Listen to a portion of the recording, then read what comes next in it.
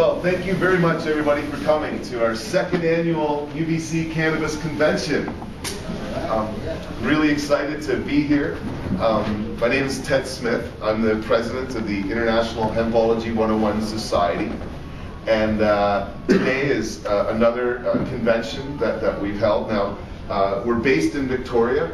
In fact, 2 weeks ago we held our 13th convention at UVic, where Hempology, in terms of campuses, really started 16 years ago.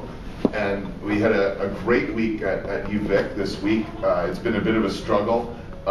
This year, September, a new smoking bylaw came into effect at the University of Victoria, and they actually asked us to move our weekly 420s from the center of campus to outside of what's called Ring Road near the Student Union building. And we have a weekly 420 there. It's our 13th year. In fact, it's turned into the largest student club on campus. You may see a postcard at the back. I think we've got one up on our board there. But the weekly 420s, we've had up to 380 students at a 420, and often they've been in the hundreds for the last few years. But the move did affect us in different ways, moving outside of the Ring Road and away from when the classes held. The numbers were smaller. But we countered by actually getting the student society to have what we've called a referendum. But the students actually had a vote this Wednesday during their normal elections for the student body, or student board of directors. And I'm really happy to say we won by a 52% measure. And the ballot was essentially to see if the students at UVic think that 420 are a traditional part of student life. And now the new board of directors that got elected actually has a mandate to tell the administration that an exemption needs to be made in the smoking policies for the 420 meetings. And so we're very happy to have the student body endorse the 420s, and it's now essentially, forever a tradition of UVic students in some ways officially. And so we're very happy to have that victory under our belt, and we hope we can move the 420s back to the center of campus. Now, on that note, we don't have quite the status here at UBC. We're a very new club here. And so if people are going to have a puff today because they've got their Health Canada card, right? Please go outside of the building and smoke where everybody else smokes their cigarettes. We had a huge problem last year where someone with the Health Canada card thought they could smoke in the patio back here where nobody can smoke anything. They're actually assaulted by a security guard who kind of flipped out, and there is a lot of sort of heat on this meeting because of the potential for people smoking up where they shouldn't be. And the other problem we may actually have is the lack of students here. Now, that's not to suggest there's a problem with you folks. It's more our club here. We've actually had a huge problem at UBC this year with the president and executive, except for one, basically having a bit of a coup, and they actually tried to change Hempology 101 into a hemp, or just hemp club, and not talk about cannabis and all the other controversial things. And when the executive didn't get their way, they basically packed up and left, and we don't even have the list of students that signed up to our club in September, and no way of contacting them even about today. And we effectively don't have an executive save one, and didn't really get the word out on campus about today's meeting. Next year will be different. In September we have some plans to really engage with the students, and unfortunately we just picked a wrong president to start off up here.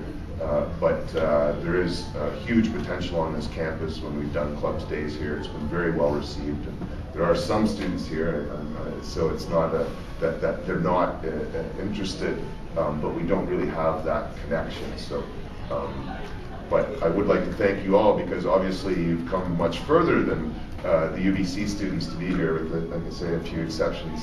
And so thank you for coming. We've got I would say one of the best lineups of speakers I've had at any convention, and we've had many. In fact, in 2 weeks, our next convention's at Vancouver Island University. We have hempology clubs at the 3 campuses, and I'll tell you more about the next convention. But I also have another great announcement to make before I let Chris get up here, in that Mount Allison University in New Brunswick is actually just starting a Hempology club. Actually a club that is in existence now is changing their name and taking on Hempology's mandate. We're going to be having conventions in New Brunswick actually in November. We're lining up a convention there. So I'm really excited to be in another province with the Hempology club that's quite independent of us. And hopefully more will start up, and we'll be getting more people, talking and learning and teaching about this incredible plant, because I think I'm here and many of you are here today because of this plant and what it can do for us, what it can do for the planet. And it just amazes me the more I learn, and I've been in this for 17 years, the more there is to learn and to know. And today we have a collection of the top researchers in the history of cannabis and in the cannabinoids of cannabis and in the activism and the work in the field. And I'm really excited to have them here and to have them in my life. They're four of my very best friends, and I love them dearly. So I appreciate what they do in every sense. And the first speaker today, Chris Bennett, is someone who has led me into areas that I didn't think were possible. When I became a cannabis activist 17 years ago, the idea that Moses made an anointing oil out of cannabis was just completely unknown to me. And otherwise, Chris Bennett has dug up facts about this plant and its history that have astounded many of us that work in the field, and I think would be hard to swallow for those outside of it. But certainly his research into cannabis and the Bible, and his recent work with the Soma solution, Chris has uncovered secrets and turned heads in the history of this plant. But today I really wanted Chris to focus. Chris has spoken at almost every single convention I've done. So if you want to see some of his past talks, you can check him out on YouTube. We're filming it today. I don't know if we're getting our live stick and working, but we're certainly going to film this, put it up on YouTube. He's on the way. He'll be here soon. Okay. And Chris is actually speaking again in 2 weeks from now as well. And so we're pleased to have him speak here again. And today he'll focus actually on hemp, which is critical to the survival of this planet, I would have to say. And so I'm really excited to learn what Chris has done up about the hemp plant. And we have some of his books over there. I got my old copy of Green Gold if you want to see that. And otherwise, please, Chris, come on up. And thank you so much again for this.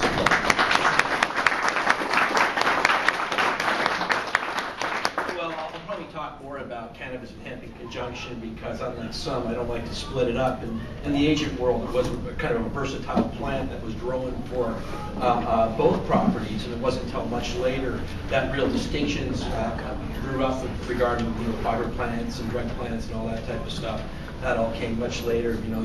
You can grow good quality cannabis from a hemp crop. You just have to look to Mexico and South America and to take a look at what indigenous fiber crops did under the right environment in producing plants like Acapulco Gold and things like that.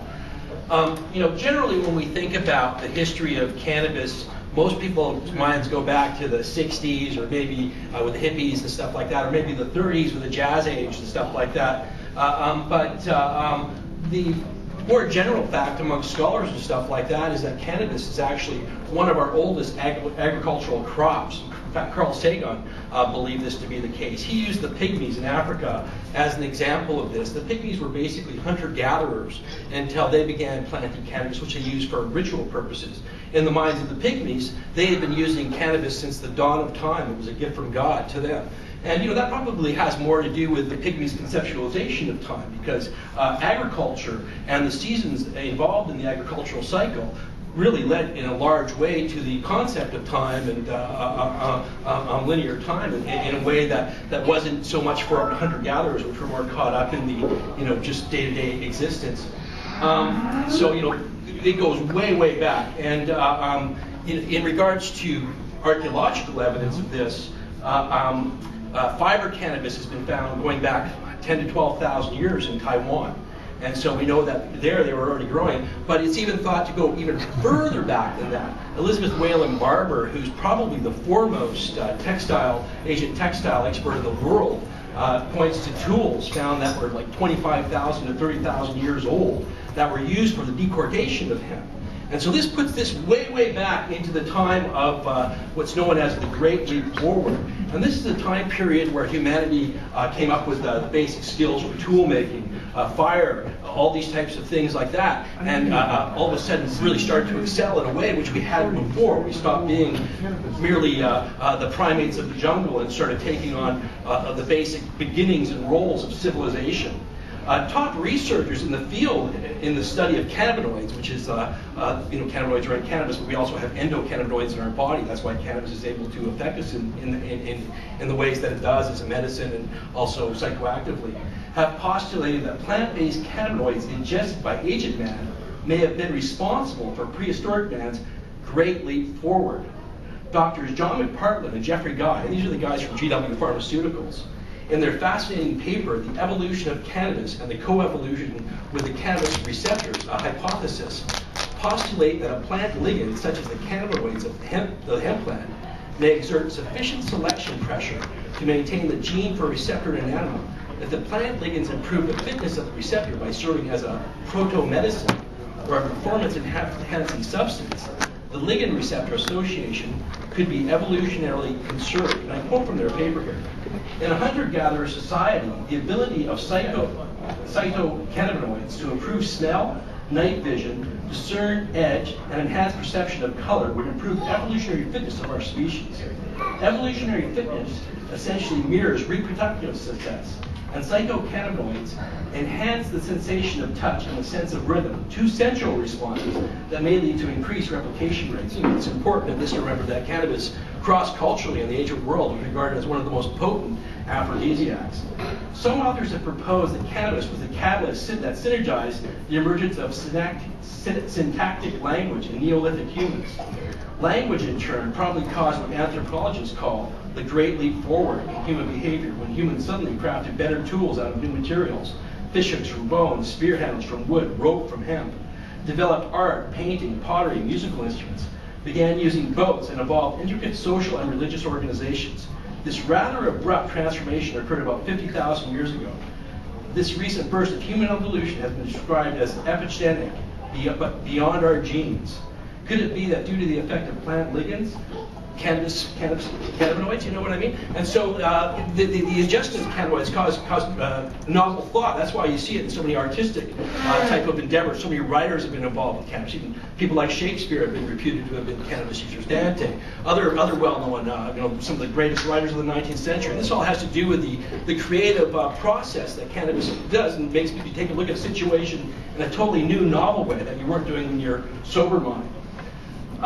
In regards to ingesting cannabis, archaeologically, the oldest evidence we have of that is about 5,500 years old. This actually comes from the Ukraine region, and they found there that there were burning censers that were used for burning cannabis in caves. So this is like 3,500 years before Christ. People were burning cannabis. This is also the ancestral land of the Proto-Indo-Europeans. Many of our cultures and our languages come from the Indo-European language, but this is the homeland of the Proto-Indo-Europeans. And these people were the first to domesticate the horse.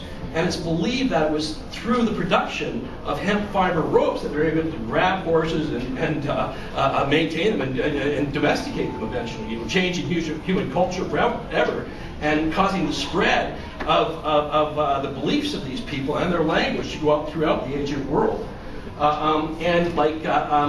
These Proto-Indo-Europeans, they went up into China, like about 4,000 years ago, and existed there till about 300 or 400 years. They went into India, into Persia, into Europe. In many of our English language, cannabis is related to the Sanskrit bong because of the AN of the word. And this is true of the Dutch canvas, the French chambre. All these words come from an earlier language, the Indo-European language. So this goes right back to the very beginnings of linguistics and stuff like that. Cannabis, the root term for it, canna, is thought to be of the oldest sort of rootstock known in language. So that's how in depth and integrated our existence has been with this plant. So it's entrenched in human culture.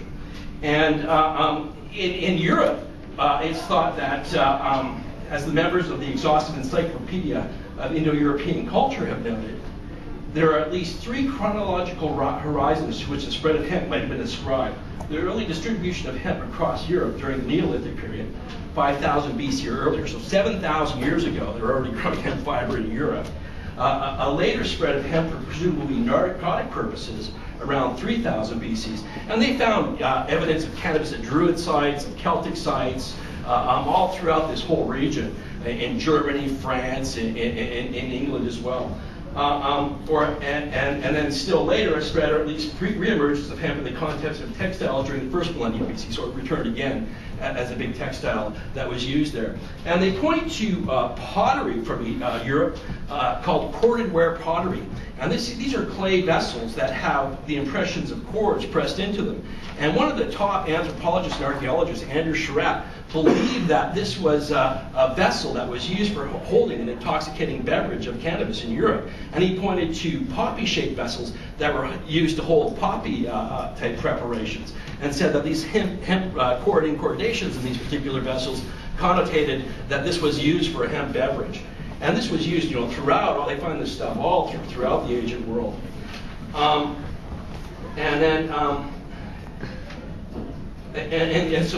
all through Europe, and then China is equally as old. China was thought to be, what used to be called the land of mulberry and hemp, and it's thought by some botanists to be the original home of undomesticated cannabis. In Asia, hemp use dates back to as far into the Stone Age, with hemp fiber imprints found in pottery shards in Taiwan, just off the mainland China, that were over 10,000 years old. Alongside these shards were found long, rod-shaped tools, similar to those used in mainland China in later times to decord hemp, as well as indicating its use in popularity throughout the intervening millennia. The famous terracotta warriors were equipped with hemp-soled shoes before their long sojourn into terra firma. As such, it's not surprising the Chinese were amongst the first people to discover both medicinal and magical properties of the plant, with a history of use in these cases, along with a food fiber and oil syrup for lighting the paints going back thousands of years. Shen Nung, an ancient emperor of China's Pen Tsao, thought by some to be as old as 2,700 years BC, prescribed cannabis for a variety of medical uses identical with those used today. And it was also thought to be one of the main elixirs of immortality.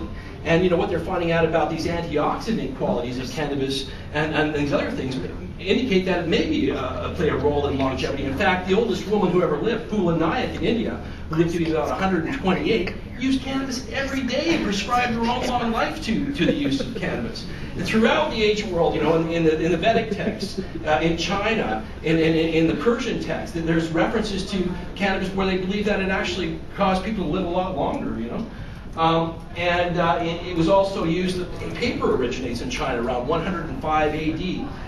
So that was another major cultural evolutionary step, the production of paper, moving away from papyri and clay tablets and things like that, as well as anesthesia for operations. They used to use hemp-infused wine to knock people out for operations. In fact, cannabis-infused wines were used throughout the ancient world, in Greece, Persia, all throughout. It was a really common way of ingesting cannabis.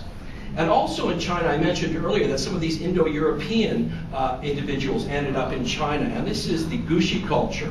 And we now only found out about this culture recently through the discoveries of mummies in central China. And there was found with one of these mummies 2,700-year-old female cannabis that was specifically grown for its intoxicating purposes, all just female, no male plants whatsoever. And this was good quality herb. In fact, it's so well preserved you can smoke it probably still. Ethan Russo, a doctor I know, did the study on this cannabis, and it was still green, and you can see the crystals on the plant and stuff like that.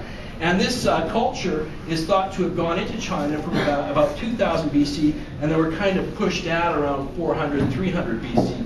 but it's changed our China's concept of how they developed. You know, Chinese in China, the main party line is that they actually evolved from a different. They didn't go back to Neanderthals and Cro-Magnon. They evolved from Peking man, a different member of the primate to human family. And so they believe that their whole culture evolved independently.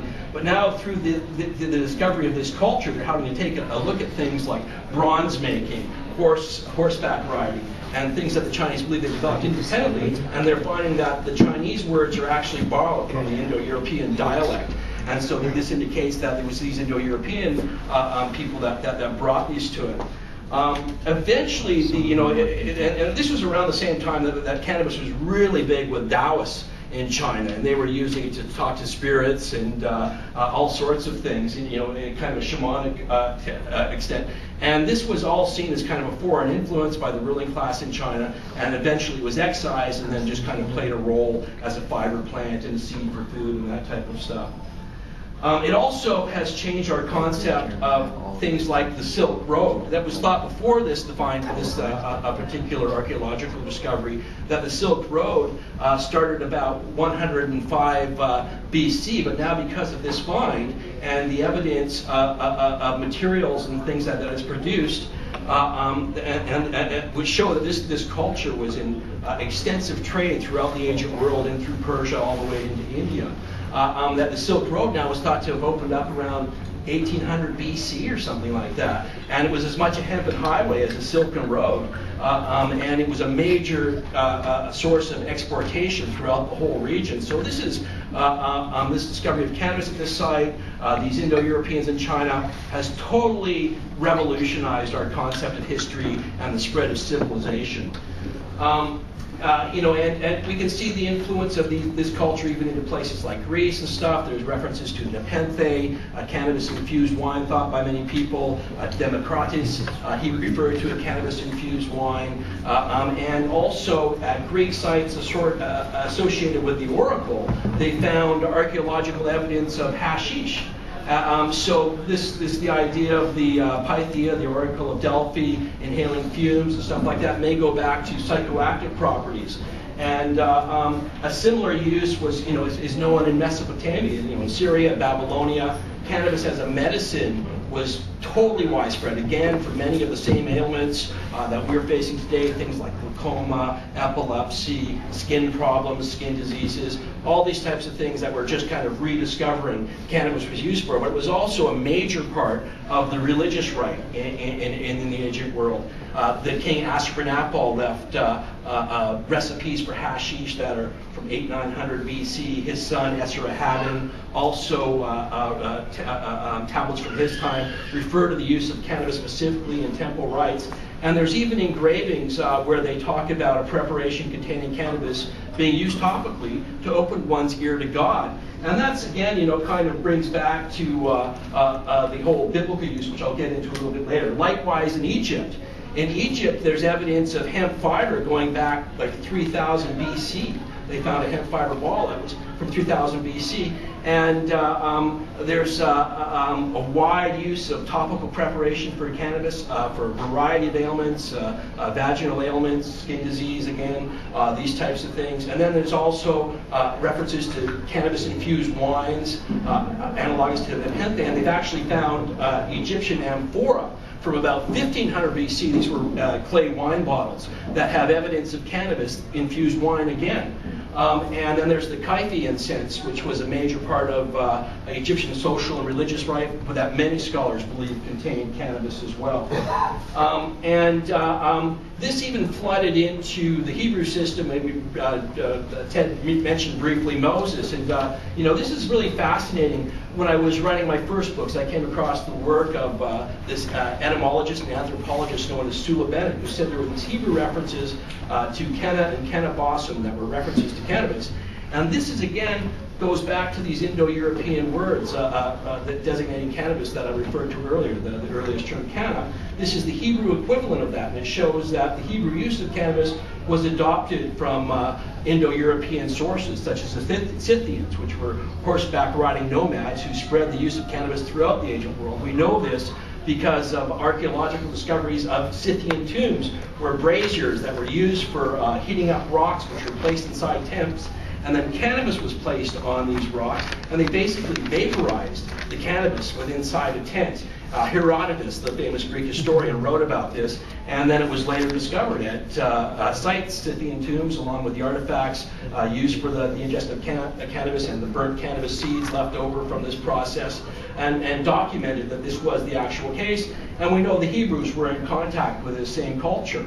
And Bennett pointed to these 5 references of cannabis. The first of these appears in Exodus 30:23.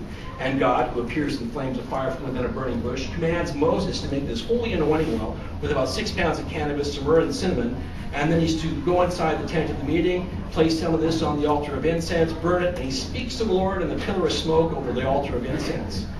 Now, I think that this material, in many ways, regarding cannabis and the origins of religion, it's much more in-depth than this. You know, it goes into India, the Lord Shiva in India, who's thought to be the oldest continually worshipped god on earth, is the Lord of cannabis. You know, so this is like entrenched throughout the whole ancient world, in Taoism, even in Sikhism. Much later, it has a heavy cannabis influence through the Nihang Sikhs, which also use cannabis as a sacrament. In Judaism, you have these Cannabis references. So all of these ancient world religions were all influenced by this. Somehow, when cannabis was used in their rites and in their temples and stuff like that, the gods spoke a little clearer. So this goes back to the evolution of consciousness. And this is why I think that this information regarding cannabis's origins in the world's religions and its relationship to how those developed is as much a threat to fundamental religion as Darwin's theory of evolution was to the myths of Genesis. And I say this because what these reveal is the evolutionary origins of these religious traditions themselves, and also human consciousness. There's a psychologist, Julian Jaynes, who has a well-known theory. It's called The Origins of Consciousness and the Breakdown of the Bicameral Mind. And in a nutshell, Jaynes's idea was that thinking, as we do in our inner brains, was an evolutionary step that took place after the development of language. We can see elements of language in the animal world. Coyotes, whales, birds, all these types of things have sounds and symbols. It doesn't necessarily designate that they're having deeper thoughts like, I think, therefore I am. And James's view was that this was an evolutionary step that took place beginning around 5,000 years ago, 4,000 years ago, where people started to hear this inner dialogue, and this consciousness was experienced in much the same way that a schizophrenic experiences consciousness as coming from outside of themselves. And James believed that this can be kicked in at times of upheaval by throwing yourself in a dark cave and different things, and then the voice in the head would kind of start. Terence McKenna, as probably I'm sure many of you are familiar with, the famous mycologist and theobotanist, added to this by saying, well, psychoactive plants play a role in this as well. And this goes back to why cannabis was used in religious rituals, is because it actually facilitates that type of activity in the human brain with its receptor sites in the area of higher thinking and memory. Many people, might associate this with a type of paranoia or some sort of stimulated activity, and they're uncomfortable with that. Or it might even somebody predisposed to schizophrenia. Is a widely held belief by many anti-cannabis propagandists that cannabis may play a role in bringing out that schizophrenia that's already within that person. And that is kind of how consciousness starts in the human species, according to Jaynes. And so this takes away of the idea of, say, Moses being inside the smoky tent of the meeting and the Lord God coming down and saying, don't do this and don't do that, as kind of developing on Moses' own inner psychology, looking at the troubles of his tribe and his situation, and thinking and pressing that out, and the smoke of the herb bringing forth that thought in a new and profound way. And this also could account for why religion kind of starts popping up systematically over the same few thousand-year span in all these different areas, and the gods are saying different things, leading to situations like we have now in the world and our global situation in the Middle East and stuff like that. It seems like a pretty good place to kind of cut it off and take some questions, I think. Have we got a question? Oh, okay. Where'd it go? How's China doing with hemp right now? Just said you Well, China produces like hemp production in China had 20 years ago or so had almost completely disappeared except for one province, and it was actually a Chinese businessman here in Vancouver that really kind of kicked it back into gear, Alex Shum, and he started importing hemp shirts and getting hemp cloth produced. Now it's a little more widespread, but not any, mostly just for fiber. Whereas in Canada, most of the hemp grown is grown for seed production because we don't have the facilities here to produce any fiber. It would take $1 million of infrastructure in mills and that type of thing that would have to be built in order to create an actual workable fiber industry here in Canada. Whereas in China, they had some of that technology and they've been improving on it in the last couple of decades. Yeah, it'd be nice to see some more clothing. Yeah, for sure. It's such a great piece of cloth. This down. Yeah, it's still saying. You mentioned a lot of medicinal uses for cannabis. Probably right now, mainstream medicine would not probably agree with. Over here, there are very few Click here, enter chat. But that one? Still, why is not Yeah, well, there is research done. One thing is with research is being the ability to patent what you research. And a lot of cannabis research is held up by the inability to patent some of the natural elements in cannabis. They want to find a way to mimic it or reproduce it synthetically in a way to patent it in order to profit on it. And so that's one major holdup in a lot of cannabis research. But there is a lot of research taking place nonetheless, particularly regarding the ability to fight cancer. It's thought that cannabis can reverse the growth of tumors if applied in the right way. And there's growing evidence of this. If you Google things like cannabis and brain cancer, cannabis and breast cancer, cannabis and testicular cancer, you'll find recent papers written on these subjects that are quite in depth and go into detail on how the cannabinoid system is working with the body. Dr. Martin's probably better to talk to stuff like that than me, that's for sure.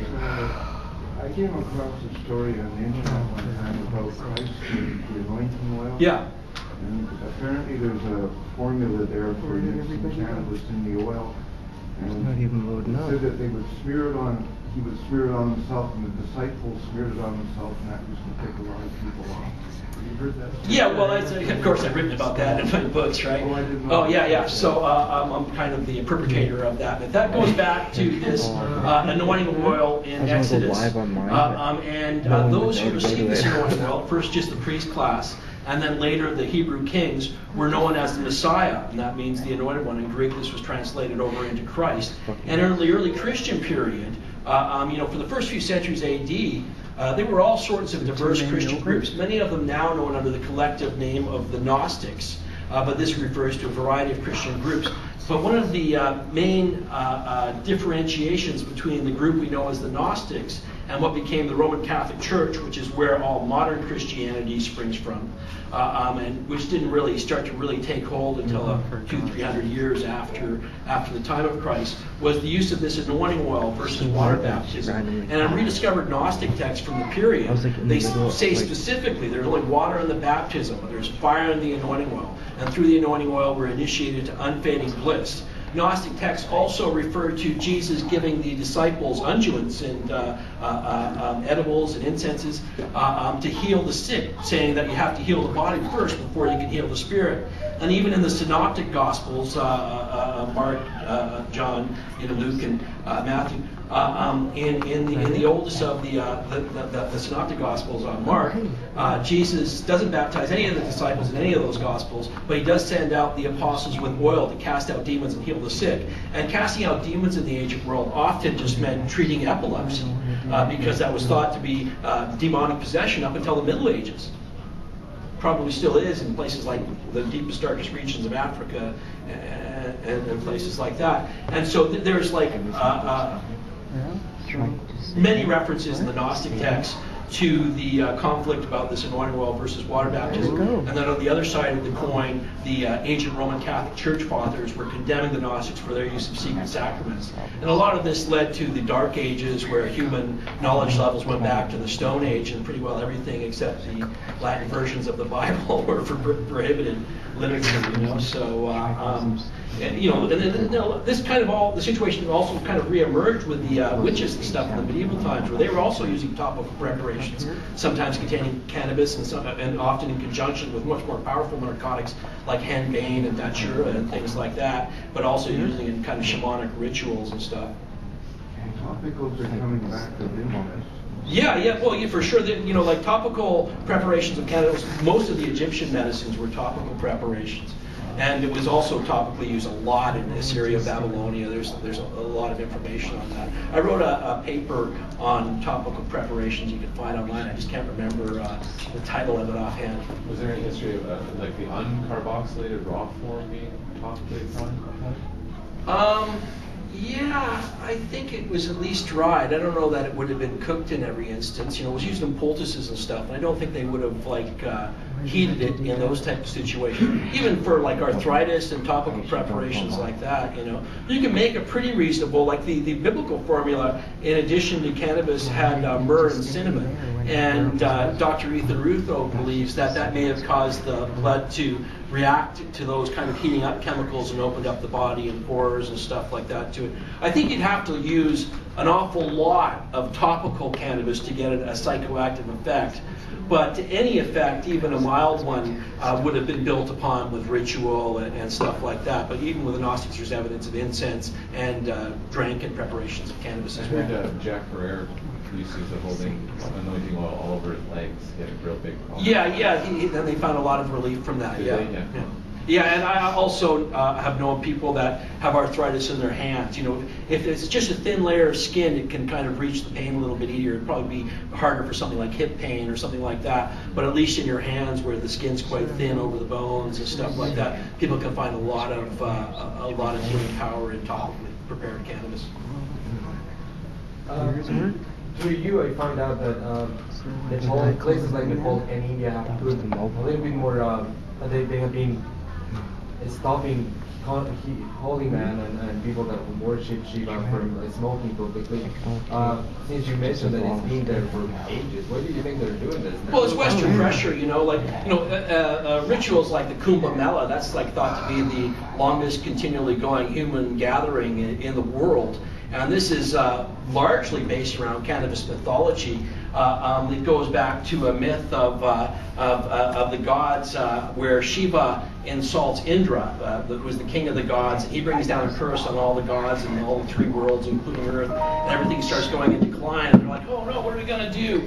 And the gods go to Brahma and tell him what's happened. And he goes, oh, he insulted Indra, and this is what's happening. So what you got to do is you got to get potent herbs, throw them in the ocean of milk, and churn it with a mountain called Meru, and from that will reproduce the Soma elixir. And when they were doing this ritual, some of the drops fell onto the earth, and in each one of these spots, cannabis grew, and these are the places the Kumbh Mela is thought to have originated. And so sadhus in India, devotees of Shiva, partake of cannabis in honor of this event then and at Shivaratri. And so this has been going on for 1,000 years, but it's all Western pressure. Same thing happened in the 19th century when Europeans really started coming into India and the British Raj was there. The sadhus of the Hindu religion and then also the fakirs of the Islamic religion were kind of rabble-rousers, and they really had the hearts of the people behind them. And they would often question the British Raj, be rude to them, show them no respect.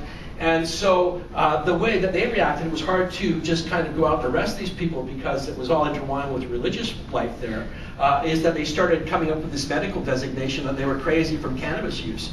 And there were all sorts of insane asylums growing up. There's a book, Cannabis, Colonialism, and Madness. And it's all about how the British Raj and other Europeans were going around and rounding up all the rabble-rousers for cannabis use and throwing them in these insane asylums.